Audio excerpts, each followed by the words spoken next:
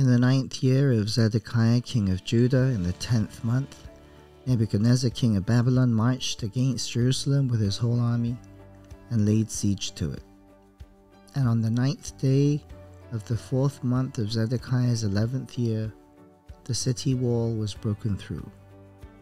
Then all the officials of the king of Babylon came and took the seats in the middle gate.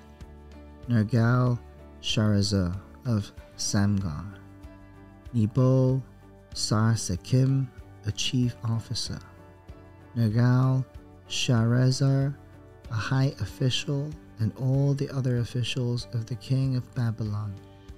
When Zedekiah king of Judah and all the soldiers saw them, they fled. They left the city at night by way of the king's garden through the gate between the two walls and headed toward Arabah. But the Babylonian army pursued them and overtook Zedekiah in the plains of Jericho.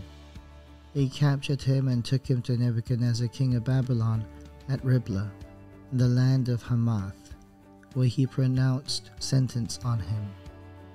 There at Riblah the king of Babylon slaughtered the sons of Zedekiah before his eyes, and also killed all the nobles of Judah. Then he put out Zedekiah's eyes and bound him with bronze shackles to take him to Babylon. The Babylonians set fire to the royal palace and the houses of the people and broke down the walls of Jerusalem. Nebuzaradan, commander of the imperial guard, carried into exile to Babylon the people who remained in the city, along with those who had gone over to him and the rest of the people. But Nebuzaradan, the commander of the guard, left behind in the land of Judah some of the poor people who owned nothing, and at that time he gave them vineyards and fields. Now Nebuchadnezzar king of Babylon had given these orders about Jeremiah through Nebuzaradan, commander of the imperial guard. Take him and look after him. Don't harm him, but do for him whatever he asks.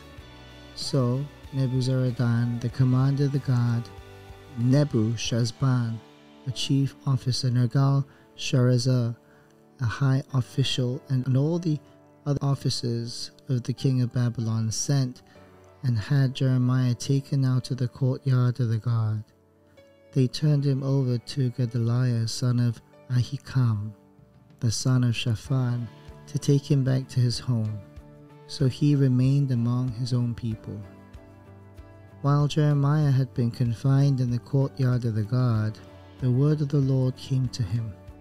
Go and tell Ebed-Melech the Cushite, this is what the Lord Almighty, the God of Israel, says. I am about to fulfill my words against this city, words concerning disaster, not prosperity.